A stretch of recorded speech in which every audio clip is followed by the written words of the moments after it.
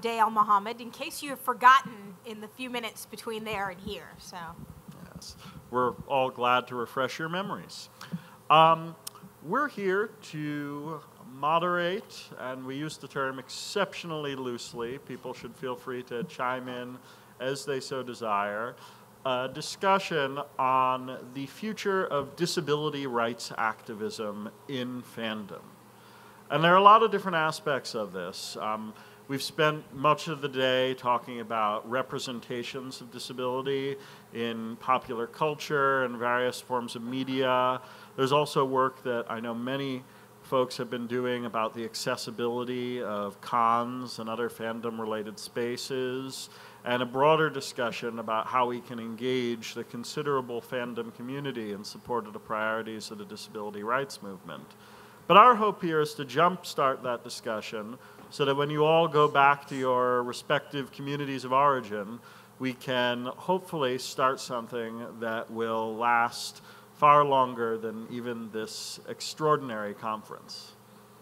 yay. Ditto. No. And you've heard this actually from me earlier in the day and from Ari. You know, it's a great con, and the idea is we're addressing the idea of disability and a variety of fandoms. We've had comics, we've had films, we've had television series talked about, you know, animation. A number of things have come up. And one of the things I imagine we'd all like to see is that things would be better a year from now. And I think that's one of the things we get caught up in Washington. We're working on disability policy issues generally, and from year to year we hope to make things better. But none of that happens automatically. And so in some ways what we're hoping this post-conference discussion is take everything that we talk, that everyone has talked to each other about today, both in the sessions and to each other in the hallways, and say, all right, so this is exciting. What are we going to do? We, us here as a group, and we as individuals, to actually change the status quo. You know, what are ideas we have for, I guess, where some of the big roadblocks might be? What ideas do we have as single, like, leverage points to make a big change? And then what are things that we're willing to commit to? You know, I'm going to sign my name in blood at the end of the night saying this is what I'm going to commit to. So a year from now I can come back and say, you know, by God, this is what we as a community have achieved in fandom between here and now to move disability forward. There's a blood-soaked pen in the back of the room, so we're prepared on that front. Let's kick things off, and I think Day has really hit the nail on the head. I'll add my ditto to her earlier ditto. But let's kick things off by starting with barriers and opportunities for change in the fandom community. We're both people with backgrounds in public policy, but one of the things that working in public policy really shows is the limit to what government can do. A lot of the change we need to see takes place in the social and cultural spheres. And fandom is obviously a great place to start thinking about it, given that it's near and dear to many of our hearts. Would anyone like to volunteer with just a thought about what they might want to see change vis-a-vis how disability is approached in fandom? Anyone? Wow, fandom is perfect on disability issues. I'm excited. Sure. Would anyone like to volunteer? And we have Alex Umstead, who's right over there to my left and your right, walking around with a portable mic. So just raise your hand if you want to volunteer, to just name an opportunity for change that exists in how the fandom community approaches disability. We got somebody right in the center. Well, I mean, I think this is a pretty obvious, but it's those moments as happened a couple of years ago when there's a major change instituted in a character. I'm talking about comics. Like the reboot of Oracle turning her into Batgirl, and the outcry among certain parts of the fan community against that, and the kinds of discourses that were produced by that. I think that's a really, what we call a teachable moment in my field. That's a great start. To seize on those sorts of moments. So how would you summarize that? All right. So if I were to, actually, I don't have to rephrase too much of it. Basically, it's taking advantage of events, I guess, where disability either is or is not prevalent, and there's a lot of attention. So let's see if we can get a list. Can we, in the Word file, the huge Word file of projectedness? Yeah, and feel free to paraphrase me even shorter if people can do that. I'm a lawyer. I talk in long sentences, so. How do we take advantage of teachable moments? That's the first thing on our list. First opportunity for change in fandom. That's excellent. That's absolutely excellent. Who wants to throw something else out? Oh, sorry. Yeah, could you hold it? Because I'll just drop it, and she'll pick it up, and it'll be ugly. Actually, I was thinking something that Day said earlier in one of the panels. I'd like to see more background imagery of disabled depictions. You know, the crowd scene with the person in the wheelchair, or the guide dog, or just the cane even of someone visually impaired, or to see people in the background signing. You know, to see them. You know, one of the aspects of comics I always liked was when they would combine the everyday with the comic world. We just finished Kingdom Come in my class, and I guess I'm a little Kingdom Come stuck. But the idea of the background plays such an important role. I think we don't give it enough credit. So I like to see artists engage in that a little bit. Putting disability in the everyday of the comic world. That's spectacular. And you would think it would be a piece of low-hanging fruit, all things considered. But a very important piece, because I think it becomes a subconscious issue then for the young readers. Absolutely. Well, and from an organizing perspective, we want to be looking for important pieces of low-hanging fruit. We want to be able to get the ball rolling. And that seems like a great place to start. We're getting that. There's one over there. Oh, sorry. There's somebody over there. Yeah. Oh, sorry. Awesome. These are good. Hi, just pertinent to that last comment, when we do see someone do that, include disability in the everyday of the background of a comic, to be sure to compliment the comic's creator or writer. You know, I went to see a film called My Brooklyn recently. It's been circulating a lot to a lot of progressive audiences. It critiques the the way that Brooklyn has been developed.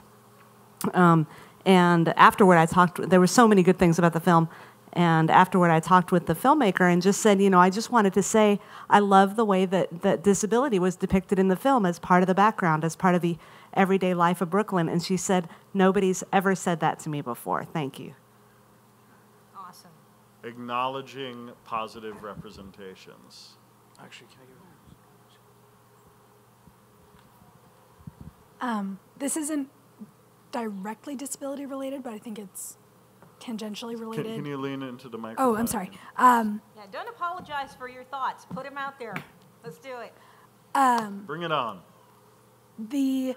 This right way to be a fan stuff, and how this whole idea that you're not a true fan unless you own all the back issues or you've seen, you know, every episode of the television show. I think that's really damaging, and it really cuts people off from fandom. And it's also, I think there's a lot of implicit ableism in there, in terms of not everyone can read comics, or not everyone has access to such and such a narrative in one form, but they might be able to access in another form, and all of those things are valid.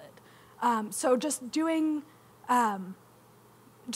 our attitudes and really advocating for, you know, all fans are good fans.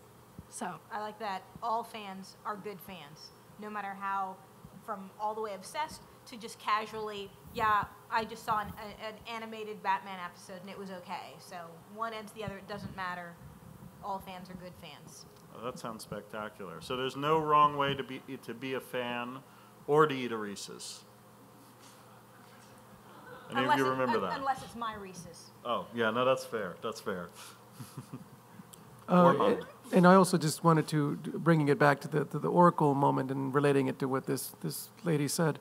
Also, what was also, I think, very instructive or useful about that moment was that there was the fan discourses led to actually Gail Simone, the writer, actually engaging and having to defend, her decision, or it was an editorial decision, but having to defend this new version of the character, and in other words, engaging with the creators and getting them also. So, yes, praising them and giving credit when they do the good stuff, but when they do the bad stuff, also calling them on it and getting them involved.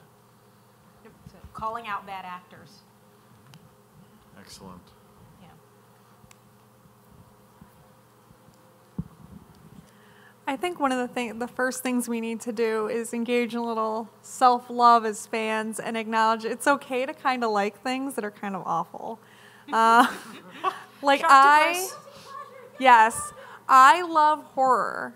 Now, there are so many things we could talk about that are wrong with horror, but I'm okay for liking it. I just want it to be better. That's all. It's not a matter of being a bad fan, as you would say. It's just wanting it to be better.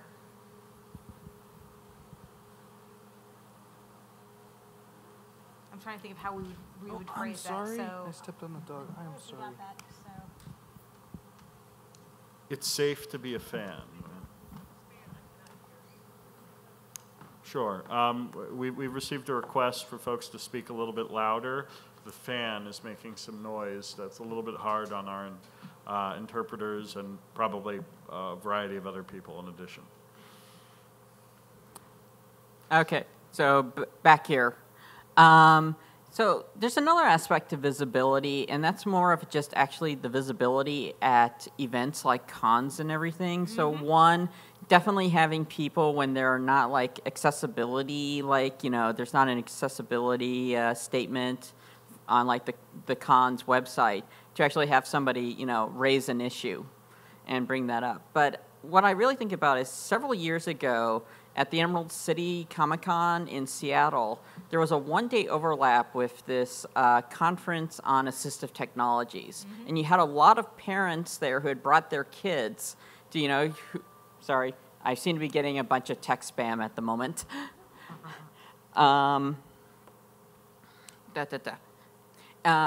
You had parents bringing their kids who were assistive technology users to this. So one day overlap. So you had all these kids seeing people in costumes, and they were curious. So all of a sudden, you had a bunch of people in wheelchairs at this con. And it's just like when you have that sort of just strikingly visible moment, we do recognize that a lot of disabilities are invisible, but when we can take advantage of something that's more blatantly, seeable, it makes people go, oh, yeah, there were a lot of people in wheelchairs this year. That was kind of cool to see. You just get into that, it gets into people's minds of, oh, that was different. It was okay. So I hear two really important issues that you're highlighting. One is the accessibility of cons and fandom space, which is huge. So inquiring about that. Exactly. And the other is raising the profile of disability in fandom more generally. So increasing attendance and increasing visibility. Exactly. The other thing I think we need to do is address the issue of our own community. Like, for example, the deaf community, I know when I went to Gallaudet, very few discussions ever took place around how are we represented in popular culture, and that's, something that I think we focused a lot on public policy, public changes, but we didn't think about how we were represented. That ship might have changed with Switch at Birth, which, has given people some pride, but I think, there's some troublesome issues in the series that, we need to call them out on or praise them, all that. So, and I think some people have done that, but, I don't think has elevated the issues within our own community about representation, and that's something that that's something that we could do on our own, and we need to do that. Actually, that's a great point, and it bounces nicely off the last one. The last one was going to other cons and raising our presence amongst general fandom, but the idea is talking in our own disability community about the things we love, sharing our passions and the things that we geek out over, and also recognizing that it is a legitimate form of advocacy.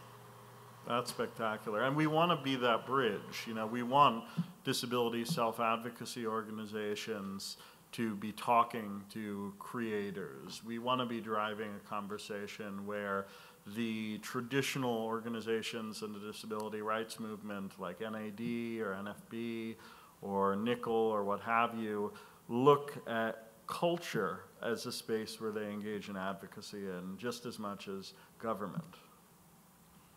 To kind of follow up on that, and to go back to your original point about writing something in blood, has anybody ever thought of proposing a panel at the SDS on how to crip the comic culture or the pop culture world?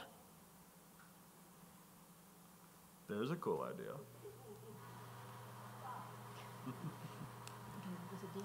I'm sorry, where did you say? SDS? Disability yes. Studies. Let's do For it. those of you who aren't sure what that is, might be more familiar with the comic book world, that's the academic field for disability studies, Society for Disability Conference. And out of curiosity, where is the next SDS conference? Believe it or not, it's in Orlando. It's at Disney World. Compelling. Compelling. Well, let me just, let's take a brief interlude to say that if anyone is interested in helping organize a panel of that nature, it sounds like we have two folks who are willing to be the potential points of contact. I didn't catch your name. My name's Lydia. I'm actually doing a panel, Lydia Fecto. I'm actually doing a panel this year in Orlando on adjuncting with a disability and how to bring disability in the academic community. But I would love to talk to some of the people at the SDS about doing something like that obviously for the next year's conference. Sure. Everson Frank, ECT, EAU. So any of you who are interested in bringing this conversation to SDS, Talk to Lydia. I was going to say Lydia and Day, but it looks like Lydia is the main point of contact. Lydia's the lead. I will follow wherever she leads. Okie dokie. Oh, see, now everyone's going to get quiet because they're like, oh no, I'm going to have to do stuff now. We're going to be action items. Run screaming. Rachel. Trying to get through between three people. Oh, I'm sorry. I didn't really. We'll come right back. Actually, I was going to, let me first talk about what I was going to first say, and I was going to bring up the issue of cosplay.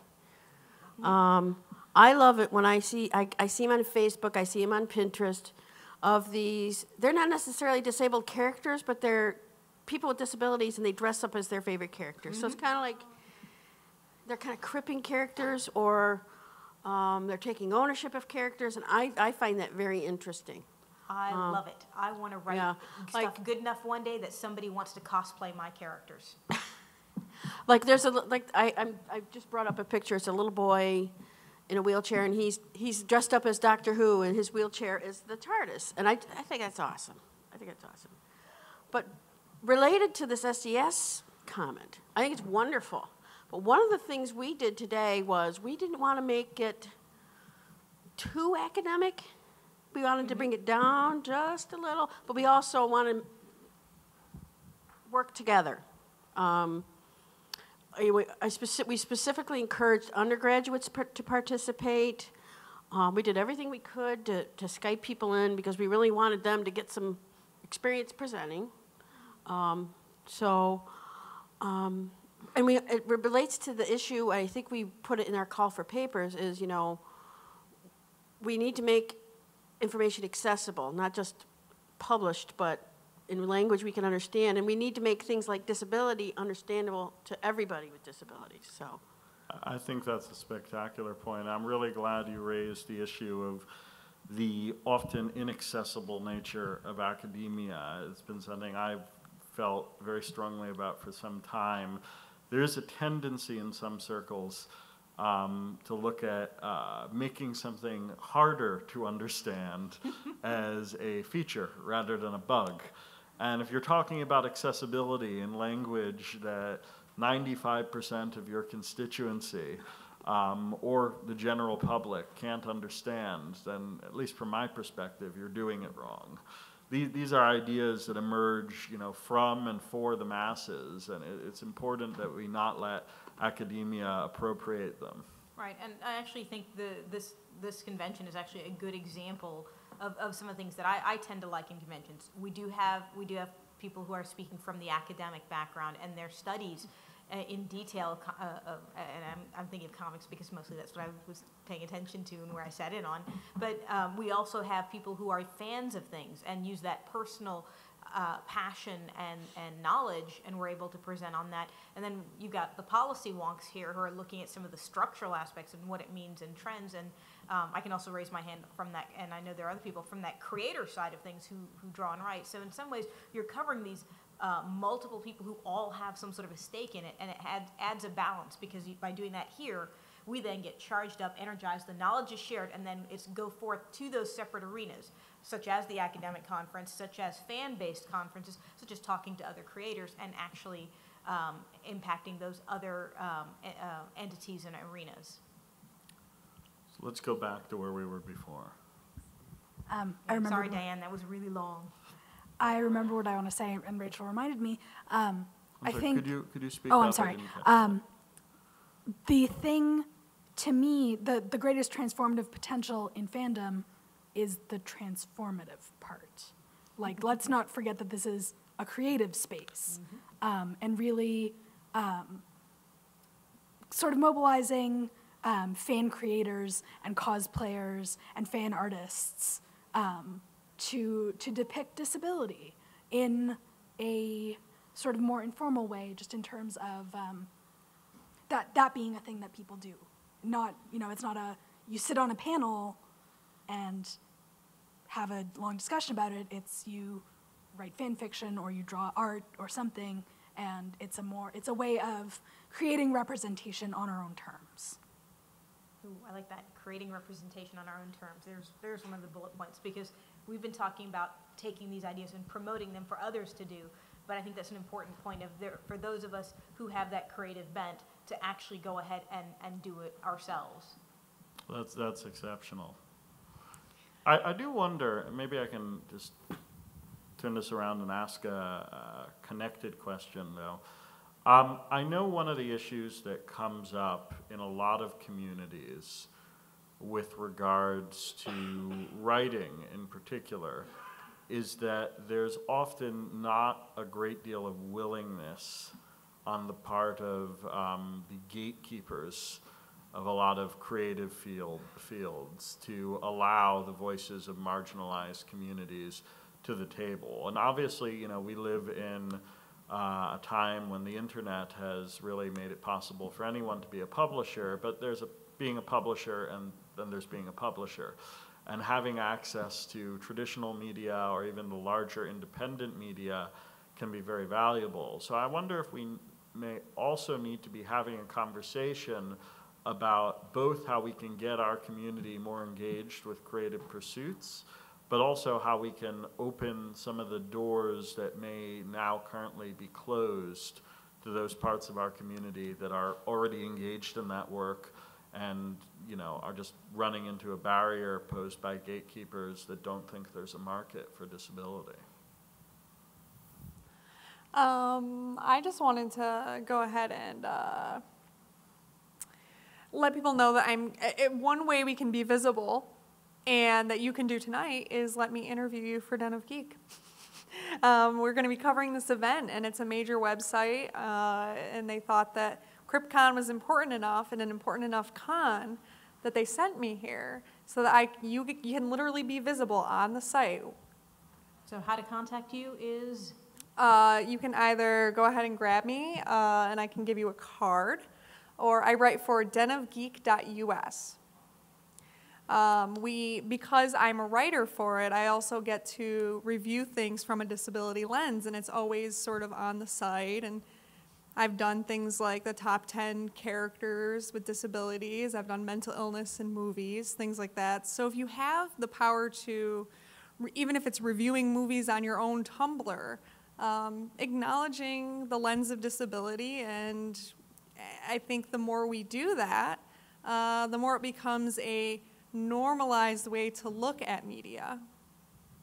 So who wants to be interviewed by Den of Geek? Come on. Come on, guys. I swear I don't bite. I do. Sure. Absolutely. There's a British version of our website, which is denofgeek.com, and we recently started the United States version of this.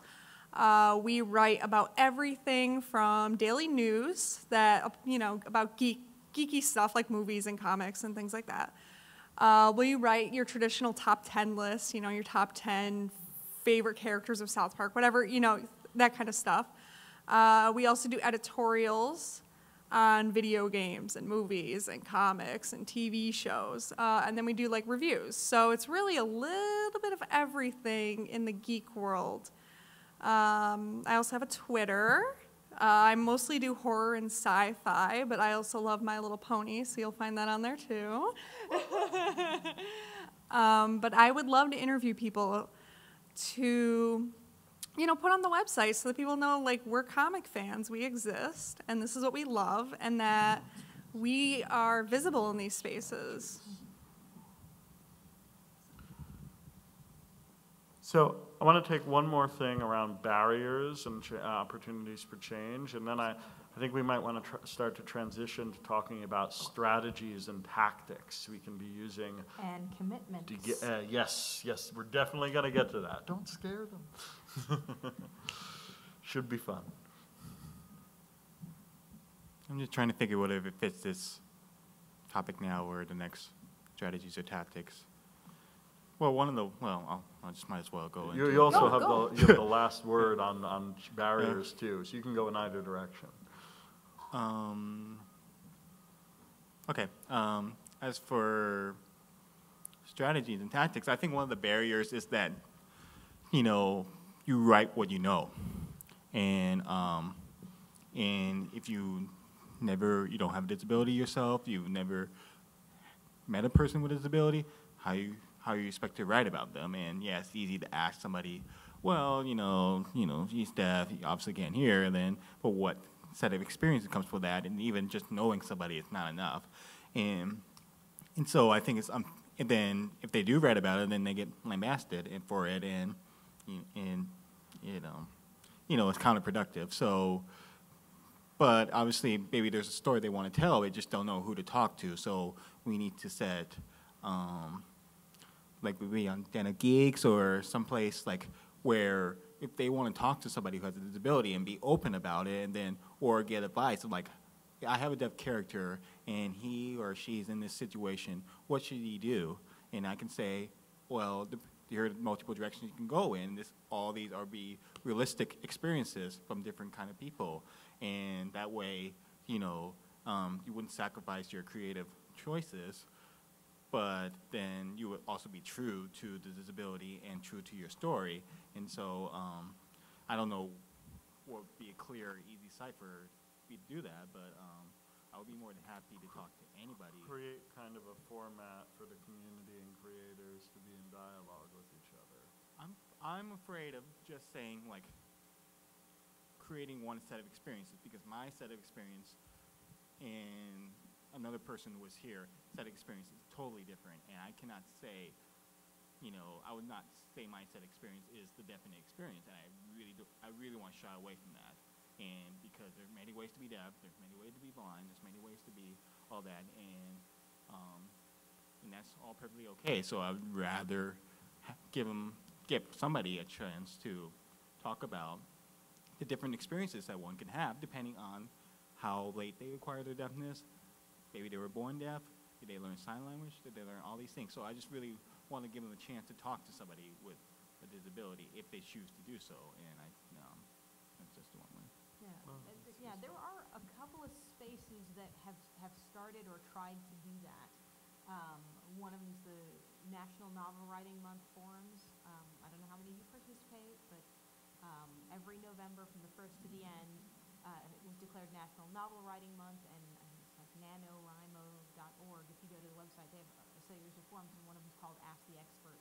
And a lot of times there'll be somebody asking, so I'm writing a character that's deaf, what do I do? And actually usually multiple people can then answer that. And part of that is, and there's always that caveat, this is my experience. It may not be true for everyone, but it is true for me.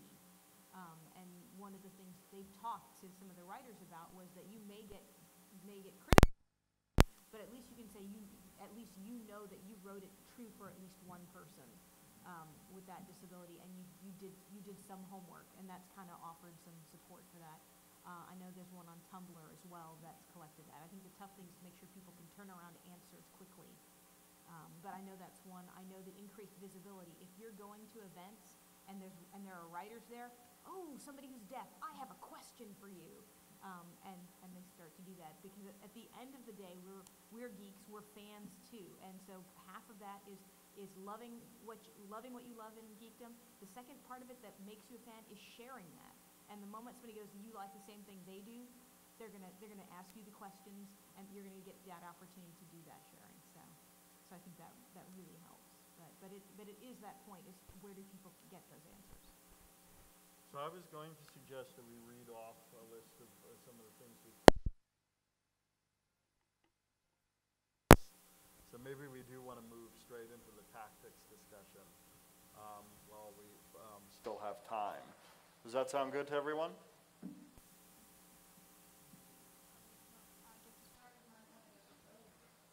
Mine kind of goes with both, feeding off of what was just said, as well as tactics.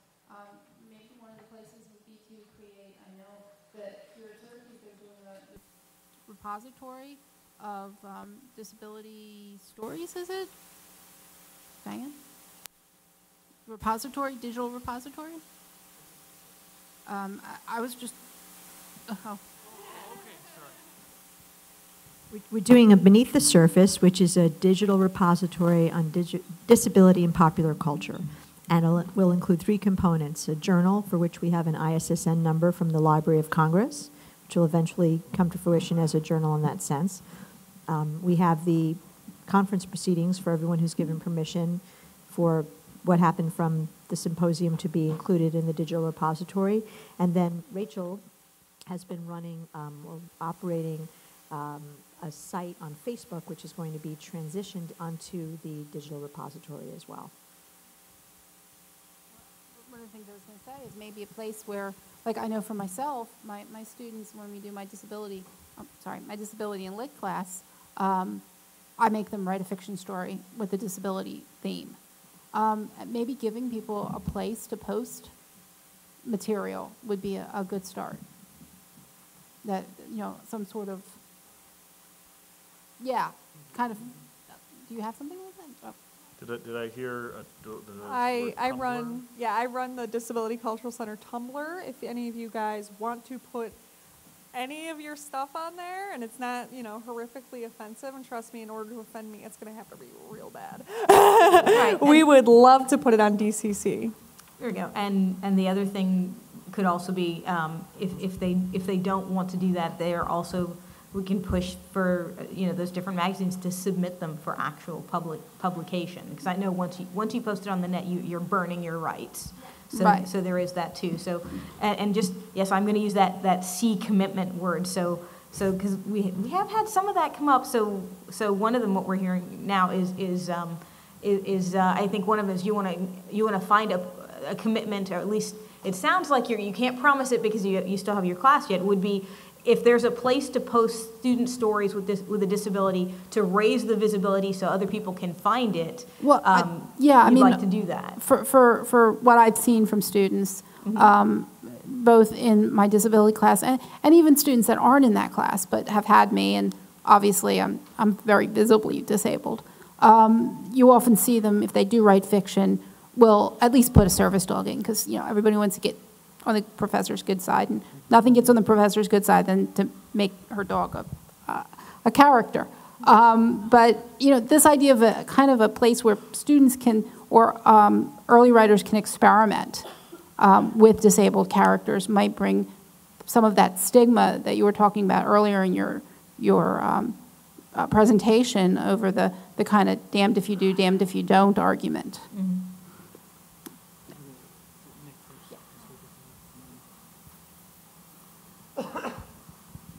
Okay, so one of the things that I would like to go back to in the various discussion, but actually a tactic that I would like to bring up is the issue of staying within the disability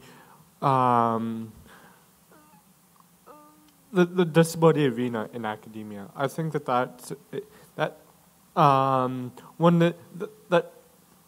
keeping it in that field may be one of the most detrimental things that we tend to do. And I think that maybe one of the most positive tactics that we can do is move it towards maybe the realm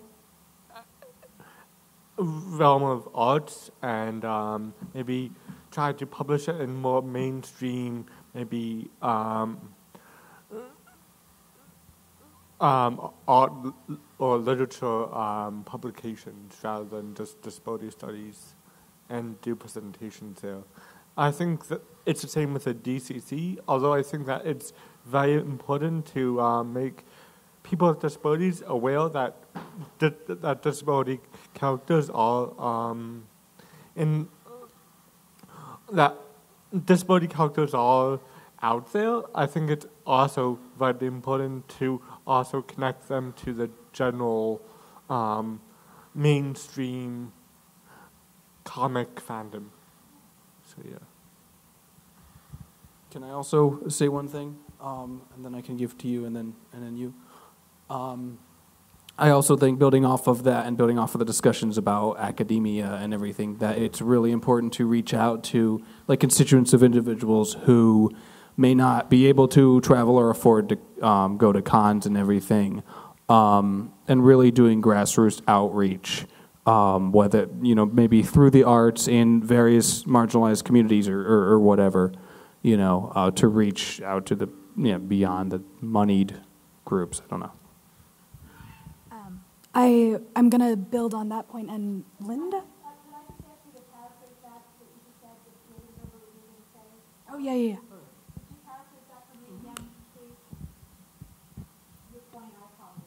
No, it's fine. Yeah, basically economic accessibility, which we probably already talked about, but I'm reinforcing it. I would say reaching out to community groups in marginalized communities. Like one example might be in Syracuse, perhaps the Spanish Action League, or other groups that do work with community activism and arts and like everything else in communities that where people may not have access to going to cons or other things. So the issue of access, and also Lydia, sorry.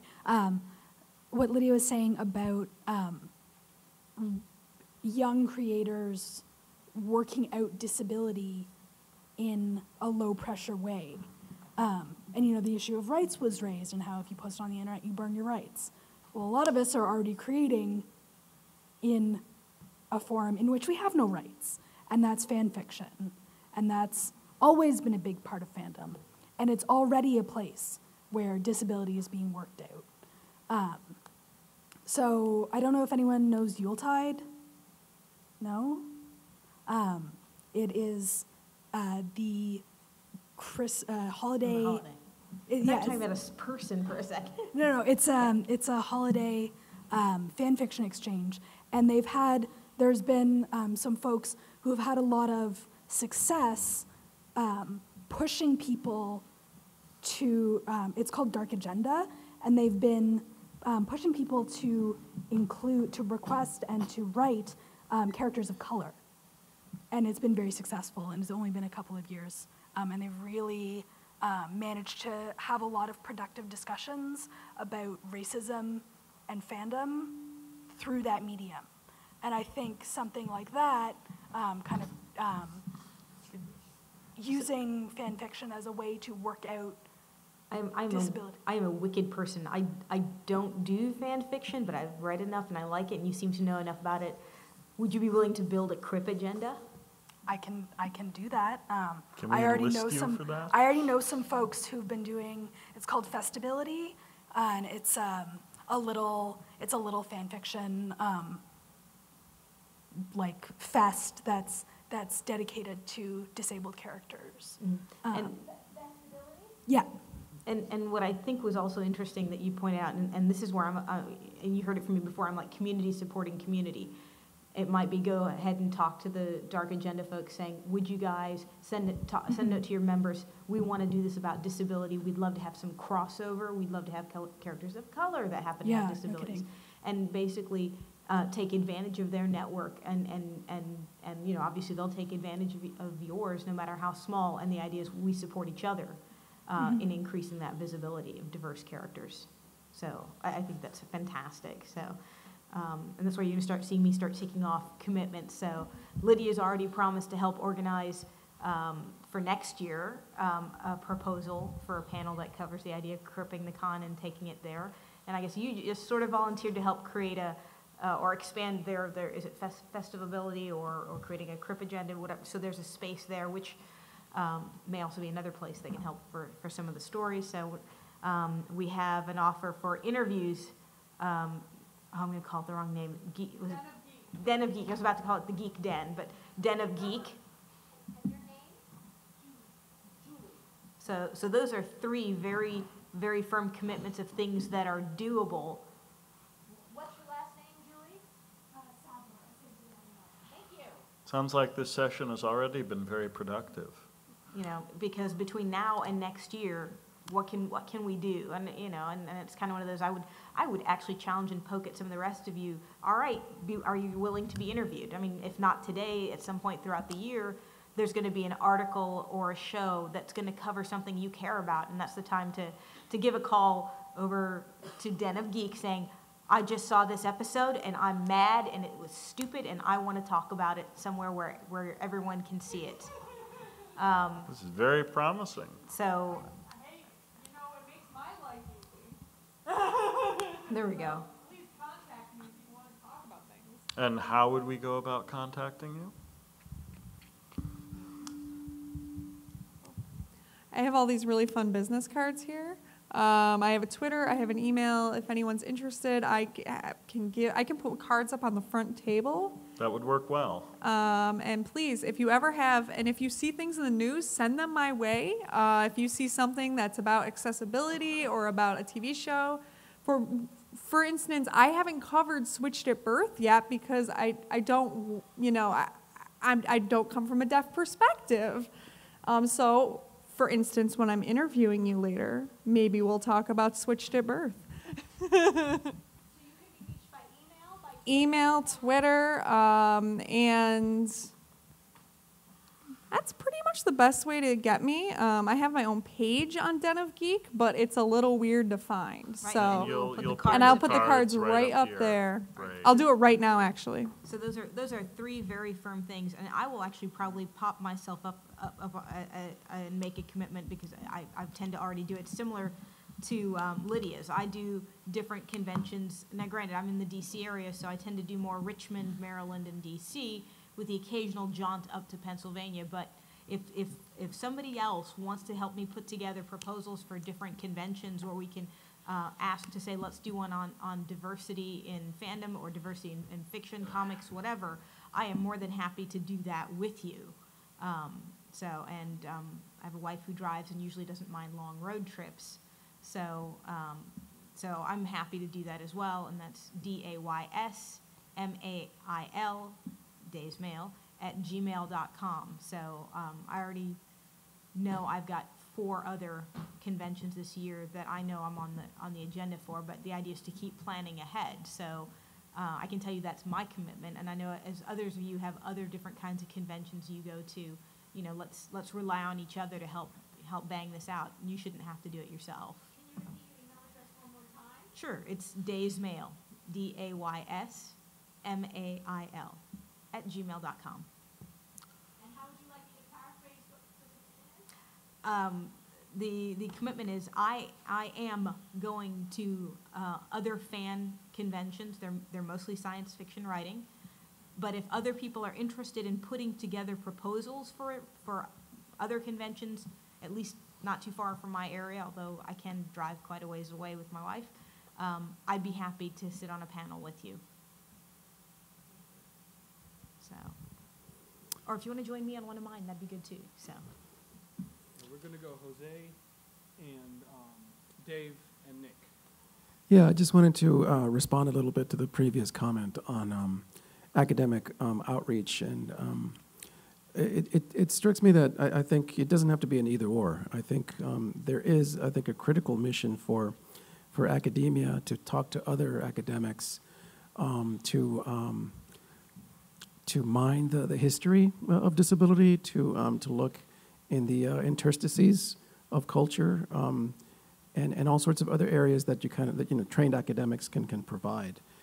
So yeah, I think you can reach out, and you can certainly, forums like this are wonderful, but there's also a role to play within the academy, establishing more disability programs, disability studies minors, all of that, so people can major in them, or things like that. All of that has a very important role. It seems to me to play, and so I think we can do both.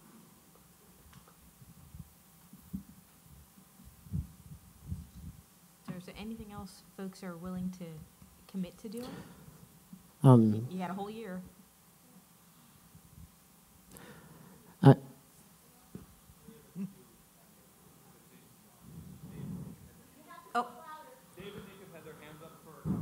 Oh, sorry, you guys. So my name is Dave, and I just launched a media company where I'll be publishing my own comic book.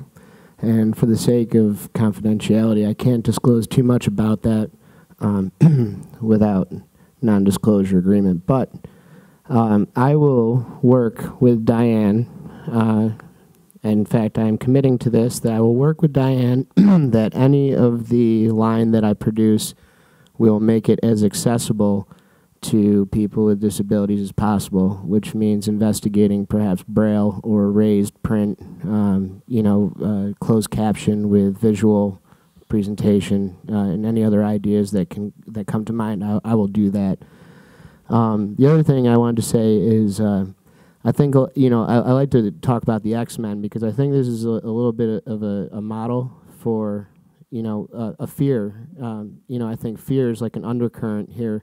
If we think about Magneto, who actually is against humans in a lot of the plot, because he can say, well, I'm superior and I don't see what we need them for, and they are fearful and dangerous.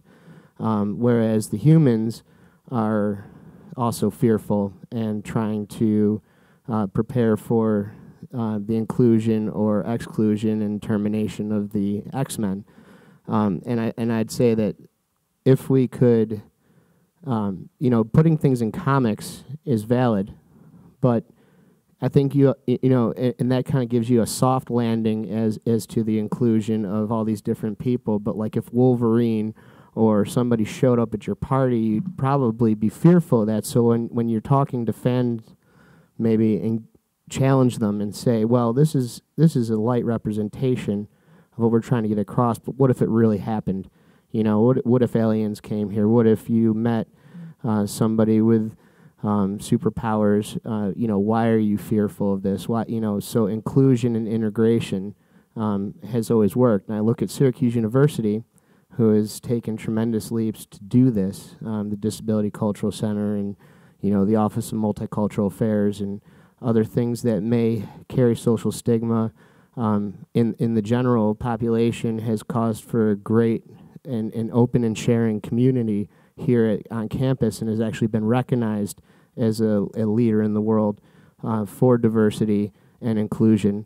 And I work for the Division of Student Affairs here on campus, so I see that firsthand, that we have all sorts of departments in place to include and try to beat down the fears of disabilities and limitations and stigmas that come about socially.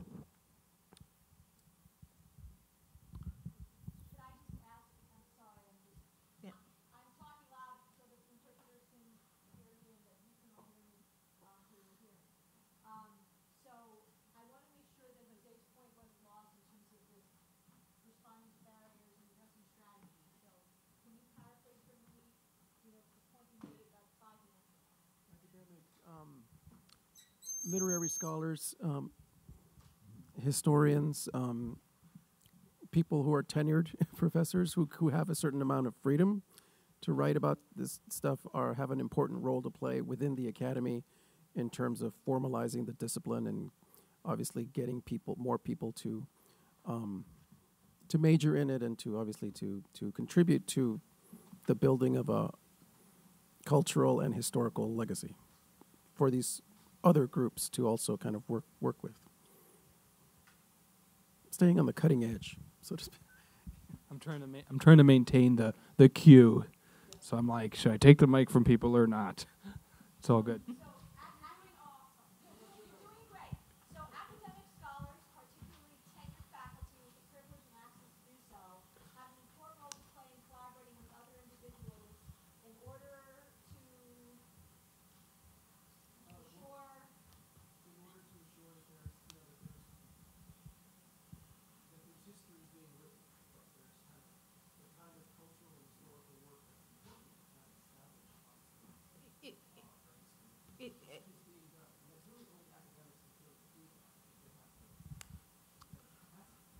I don't think that's under dispute. I think that's very, clearly something that we need. What I think the previous commentator was getting at, though, is that it's very important that we not take these concepts and take this world away from the people that it originated with. And, what we're talking about in terms of popular culture, it's very much something that emerges from the masses. We want a dialogue that analyzes it, and certainly academia is a very important part of that. But we also want to ensure that we can have critical conversations about issues like disability and race and gender in popular culture without having to go into the language of academia. So I feel like we're on the same page. But actually, I would put it down as a parallel. What was earlier said was, at least as fans, we need to recognize that our geek is just as valid as anyone else's passion. And I think in some ways what you're kind of mirroring is also for academics, recognition that this study and this history is just as valid as some other areas, and it's important to kind of protect that, just as the fan needs to protect their passion for these kinds of subject matter, and what we can do to kind of, in some ways, support each other in that. So let's go back to our cue. Okay, so going back to Lydia's comment on fan fiction, I know that we've gone a long way off, but I just wanted to bring it back to that. There's actually a group of people with disabilities, and you can ask Kara more about it because I know that Kara Leibowitz, the person who did the presentation on Star Trek today, I know that she wrote some fan fiction when she was young about the intersection of disability and popular culture. And I think that there's a lot of other people who are doing it, but it tends to be younger people actually, and in places like, but from what I understand is the word is being spread through places like disability camps and such, and so maybe if there's a way to connect to the younger generations, I think that would be incredibly useful, because I think there's a disconnect after people.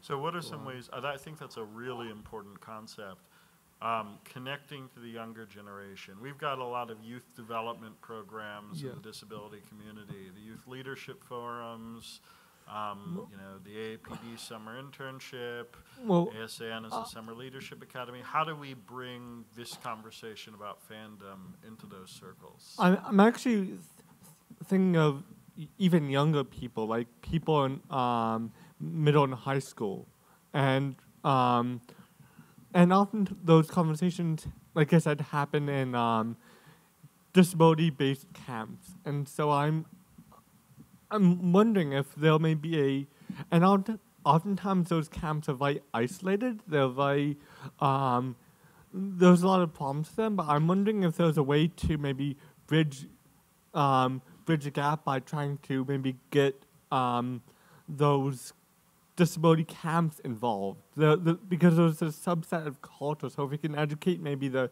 camp directors and the educate them about more disability culture and such, because there seems to be culture developing without the knowledge of the directors there. But how cool would it be to really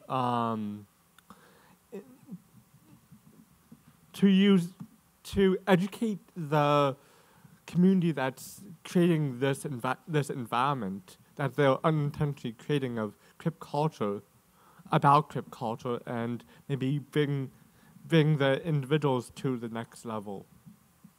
I'm not sure if that was clear, I hear actually a couple of things. I think Yeah, one of the things you started with was you talked about Kara and some of the other young folks, that they are having the stuff and they're making it, and maybe it's not connecting. So one would be, I guess, making what's happening here and some of these commitments very visible, so people who are doing it say, hey, I'm interested, I do this here, let me send my stuff, let me do my interviews, let me help you write proposals. So that's one. The other, number two, is actually, you're looking at, I guess, an entity like these camps that young folks with disabilities are at, and actually going to those and saying, this is an important part of culture, and this is where I may get what you said wrong, so if so, I apologize, and that is that you need to take either this culture into part of your camp and recognize it and make it a part of it. I think, is that what you're asking for? Well, I actually think that it's the culture, it's very interesting. When people with disabilities get together, and oftentimes they're isolated, but when they come together, specifically in camps for people specifically with disabilities, I think that they'll develop the culture by itself, even when it without the assistance or even the knowledge of the camp administration. Mm-hmm. And so I'm saying, what if we try to educate the camps or try to develop our own camps for people with disabilities that really embrace disability culture, and that really explicates some of the cultural development that happens there. It's an interesting question. I mean, one thing that comes to mind is the young adult book that Harriet McBride Johnson wrote, which I think, what was it called? Accidents of Nature? Yes. Which is set at a disability camp. I think one of the interesting challenges that emerges there, I don't think there's an answer to this, so that this is the discussion we should have right now. One of the challenges that comes up there is that very often that kind of shared culture often emerges not only without the knowledge of camp administration, but sometimes it emerges in response to, and sometimes even in opposition to, the kind of environment that you tend to have in congregate settings that often don't always have great ideas in terms of the people who are in charge about disabled people. So we've got to think, in creative ways how we can thread that needle, because we want to be accessing people with disabilities who are in segregated settings, and we want to give them the opportunity to connect with disability culture. At the same time, we run into this really big challenge. We've got to figure out a way how we address, and maybe it's through creating, things like youth leadership forums for a younger generation that may otherwise be in those camps. But how do we reach out to them when so often the people who are in charge and are being given kind of custody of the people in those settings are not always friendly to our ideas? I guess my point is I just see a really awesome opportunity within those camps to really maybe even develop the and just support the creativity that's happening there, especially in terms of creating fan fiction and such, especially with the young generation. That's sort of my only point. Right. No, So, I think that's very valuable. And when you think about the writings of, people like Harriet McBride Johnson, those kinds of settings should be ripe for fiction and writing and creative work. I think that's really valuable feedback. To go back to the academics, 2 weeks ago I was at the Popular Culture Association, American Culture Association National Conference in Washington, D.C., and there are so many topics. They talked about everything. Vampires, theater, video games, everything. And there's so many different sections. And the one section that wasn't there that really bothered me, disability studies. It wasn't in there. And there was mental health and mental illness. I presented at one of the sections, but game studies didn't talk about disability. I mean, I'm sure there was probably spread around, but it's not in the same section that where, as you pointed out, disability scholars can come around and talk about these things and all that. And the convention, the conference is so large, it's so widespread. It's a really difficult conference, but that's also one way that we could get together and talk about it. I would be willing to be the chair, but at the same time, I'm really young, and I'm not sure I'm going to the next conference, but do I sense a possible commitment there that if someone does organize it, you'd be willing to be involved? I would definitely give a paper. There's only so many conferences I can go to without work firing me, so I have to pick and choose my conferences. But no, this is definitely something I would like to see happen within the next couple of years. At least get a section on disability studies at the Popular Culture Association, national conferences, and then, keep growing that so that it keeps being visible, it keeps being talked about. And there are a lot of regional popular culture associations too, aren't there? Yes, there is. There's a Eastern Coast, there's a Mid-Atlantic, Midwest, and that's the interesting thing was that the Mid-Atlantic did say disability studies in it, but not the national one. So, it's just a matter of somebody just stepping up and taking responsibility for it, or something like that. Your last name again?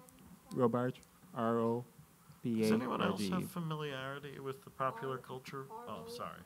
We'll wait to finish. Does anyone else have familiarity with the popular culture? I actually presented a number of years ago at the Mid-Atlantic on the disability studies. I did... my presentation was disabled characters in science fiction and fantasy. So, yeah, the Mid-Atlantic has a disability studies group.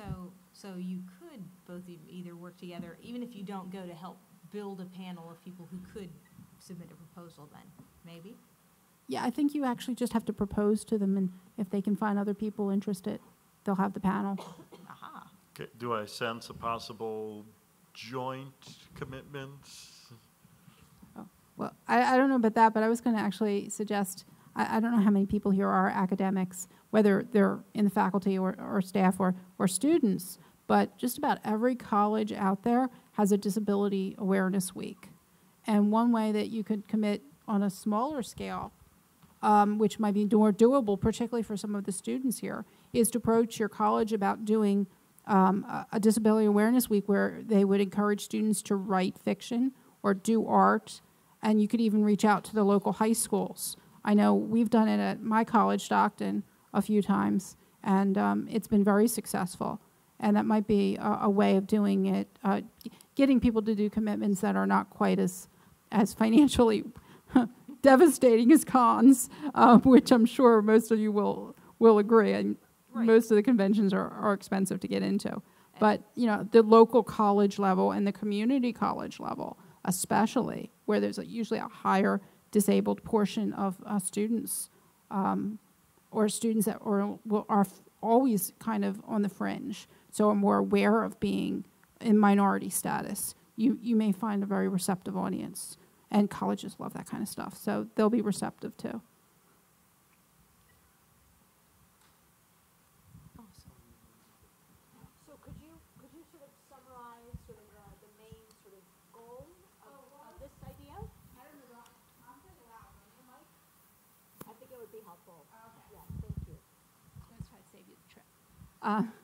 Well, I would say that as individuals, if we went to our local colleges, or even if it wasn't a college you were in, but a college in your community, particularly the community colleges, and suggested a Disability Awareness Week project in which they reach out for community involvement in, encouraging high schools to submit essays or drawings, you'll be surprised how many you would get. And how much involvement the local community would do for something like that. Freeholders would be involved in probably sponsorship if you wanted to go that big, but certainly most community colleges and local four-years would be interested in doing something for Disability Awareness Week, and that might be a way of bringing the younger generation that Ari was talking about in. When you talk about whether it's fandom or just pop culture in general, I think it's much easier to reach high schoolers and middle schoolers through that route. And then if you add disability awareness to that pop culture, you've given them access to another community, and a community they may not have been completely aware of, but rather a fringe community. And I don't know, community colleges seem to be a good way of doing that, or local four-years. Thank you. Actually, I'm just going to go in the back here. We're going to we talked about the younger generation. We've got some of the younger generation in the back here. Oh, excellent. We've got several members of the Disability Student Union. They made the space possible along with the Beyond Compliance Committee. And I think they have a little news for us. Can you tell me about this? This is Eddie Zaremba. He's the president. Tell us. Well, you know what they say about the, the problem kids sitting in the back of the bus or something like that. So, hi, everybody. My name's Eddie, and I'm one of the co-founders, along with Rachel here and Alex and other people that are in this room that I will not try to name so I don't forget anybody and seem rude. But the Disability Student Union was founded about a year ago, and we did receive an award tonight for our programming this year called the Macy's Rising Star Award, and it's right here. Wow. And to comment on the Disability Awareness Week theme, it's something that we started with here at Syracuse University this year. We had what we feel is an incredible turnout, making buttons, using chalk to draw on the quad area, on the walkways, and people, to see and to experience disability awareness in different ways. We tried to make it as inclusive as possible within our means, of course, and aim to do it again this year. We have a small budget to do something in October again, and to continue on with that trend, and to make Disability Awareness Month really here at Syracuse University something that's ongoing and wonderful. Spectacular. Well, that strikes me as an excellent note to start to close on. Do we have any final comments before we I actually close? do. Or commitments? Does there anybody else who has it? Oh, let's give him one more chance, and I have just a little sum up. By all means, by all means. I just wanted to say something to elaborate on the gentleman over there who's talking about engaging the youth. I think that is an important strategy, because I think the older we get, the more set in our ways we are, and that by engaging younger generations, eventually these kind of cultural changes kind of grow into society. So I don't know how much extra time. I'm very committed already, but I will volunteer to be a chaperone or a mentor for a young group of high school students, perhaps, that could share in an experiential learning, or perhaps college students, if we could work that somehow into the curriculum where they could get credits or some other, I know a lot of the programs require community service. I think it would be also good to involve this program where they could spend a lot of time helping or working with people with disabilities, which will then expose them, integrate them, and they'll really just see, hey, we're all human. When I was growing up, I worked for an occupational and physical therapy department. I learned there that, as a young child, that everybody is just really human. And I think that targeting the younger generations is a very important strategy, as opposed to trying to change, the ways of the elder generations who might be set in their ways. So you want to volunteer to be a chaperone or mentor for young adults with disabilities in what particular context?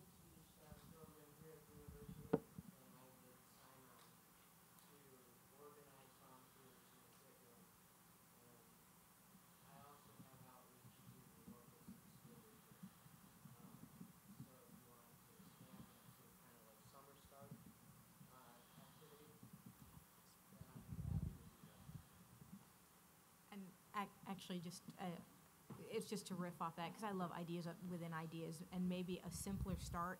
I said last weekend I was at a different convention in Richmond, and they had one panel presentation, and this might be an idea for next year. They called it Voices of Tomorrow, and they invited 6 young people to come up and talk about what they thought the future would be like in science fiction and fantasy, and what they hoped to see as young people. So, and that might be a much easier, smaller thing, would be just to see about having some folks for a panel next year to talk about what they see as the future with regard to comics and things like that. Boy, I'd sure go to that panel. Sounds exciting.